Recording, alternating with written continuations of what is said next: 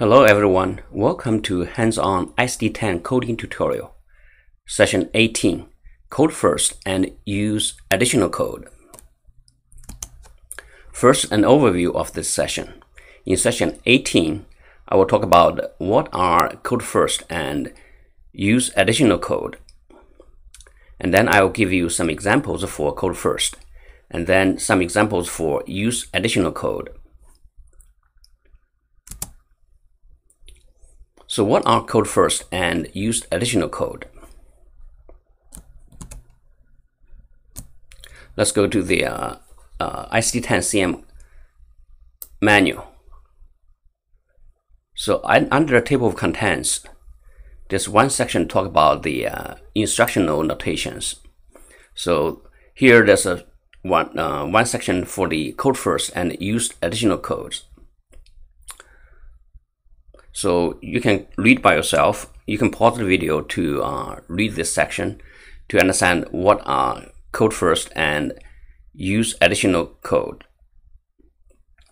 So, but here I will just give you an example to explain what this section, those two notes mean.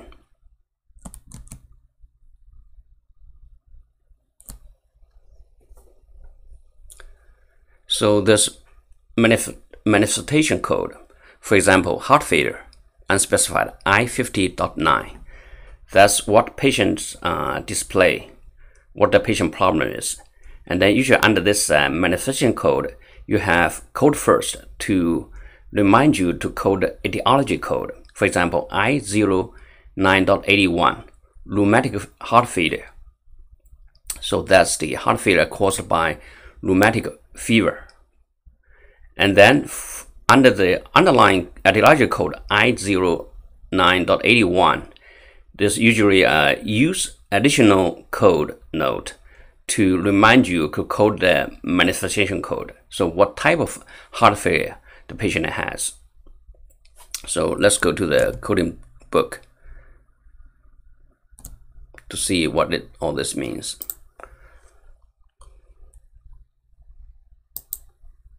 So the manifestation code is I50.9. So we get this code and go to the book. And under code itself, there's no code first note. So you have to go to the parent code here, heart failure. So and there you can see code first, the cause for the heart failure. So either by abortion or following a procedure or hypertension or rheumatic fever. So in this example, I'll give you the etiology code rheumatic heart failure. So I0981, you can click that.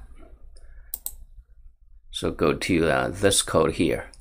So under this etiology code, rheumatic heart failure. So it will remind you use additional code to code the type of heart failure. So this the rheumatic heart failure is the heart failure caused by rheumatic fever. That's the etiology code. So under etiology code, you have the reference to the manifestation code, so I50. So they refer to each other.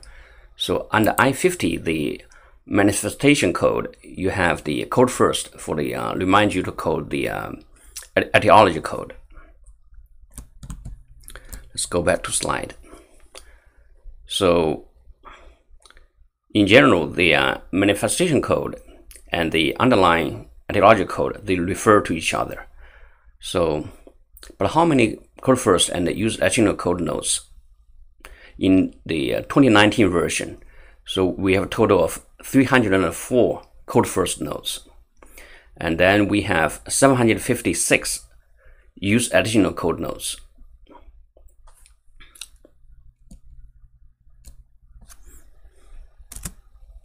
So next, I would just give you some examples for code first. So please follow the please open your ICD-10 CM book manual to follow along. So there are 4 examples. So the first example is J91.0, malignant pleural effusion. Let's go to the coding book. Go to search, J91.0, malignant pleural effusion. So let's go to the book here. So under this code, you have a code first node, code underlying neoplasm. So in this case, you code this is caused by lung cancer. The underlying, the etiology code is C34.90. C34.90. So this is the malignant neoplasm of unspecified part of unspecified bronchus or lung.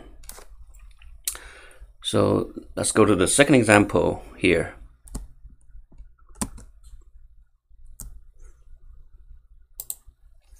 The manifestation code is D63.1.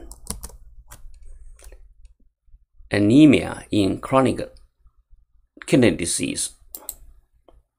Let's see the notes. Here it tells you to code first the underlying chronic kidney disease, so which is N18. So it could be stage 1, N18.1 up to stage 5, N18.5, or end stage renal disease. That's the etiology code. So next example is the D60 E08.40. Diabetes mellitus due to underlying condition with diabetic neuropathy, unspecified. So let's go to the book here, expand the nodes. There's no coding nodes here, and then you can go to the parent code. Here it tells you to code first the underlying condition, such as in our example here, the underlying condition is Cushing's syndrome, E24. Here, so you have to code one of this Cushing's syndrome. That's the etiology code. So the third example, the final example here is the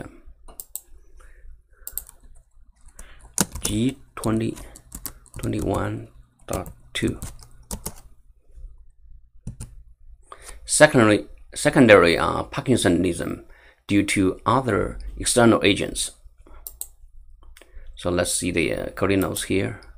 So it tells you that you have to code first the T51 to T65 to identify external agent.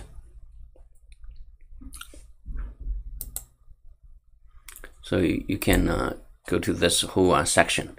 So you have to code one of the code from T51 to T65. So in our example, we're actually coding T51.1 X4. So here. So our example is this code here. Initially encounter toxic effect of methanol, undetermined.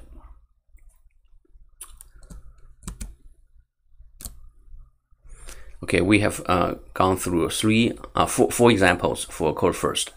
So next, I will give you another 4 examples for use additional code. So those are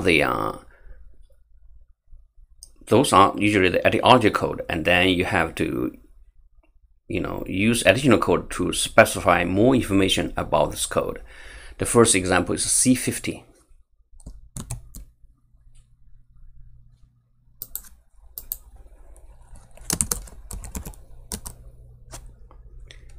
So this is malignant neoplasm of breast. So and here you have to use additional code to identify estrogen receptor status. For example, Z17.0 0 or Z17.1. So E017.0 is for the positive status. So the second example, G31.83, dementia with Lewy bodies. So dementia with Lewy body, let's explain. If you can Google to find out what it means.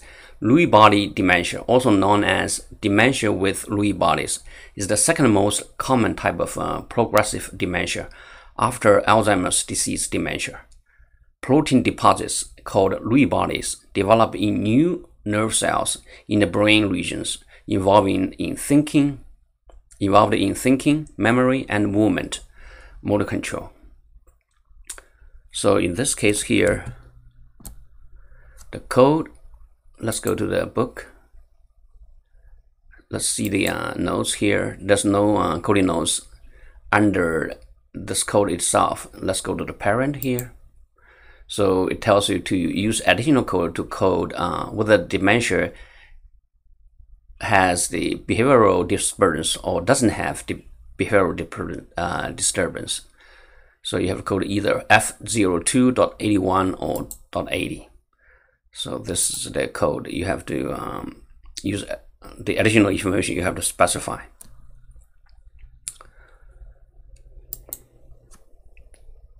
Third example here, E11.22.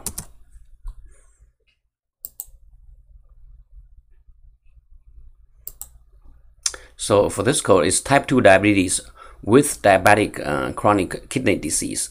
You have to use additional code to code the stage of chronic kidney disease. Again, either stage 1 to stage 5 or end stage. So the final example here is the J32.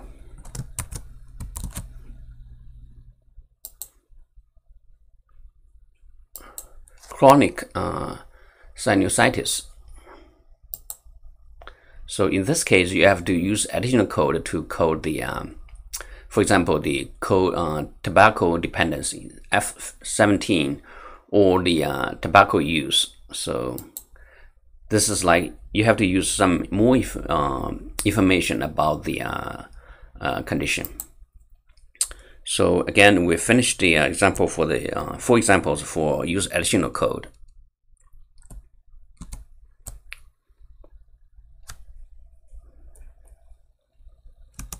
So finally, I just give you a reminder of the for the instructional notes. So you have to look for the instructional notes in first in the code itself. If you don't find it, you have to go to the parent code to look for the instructional notes. If you don't find it in parent code, you have to go to the parent of the parent code, which is the grandparent code. So you have to continue until you reach the code category code. The category code.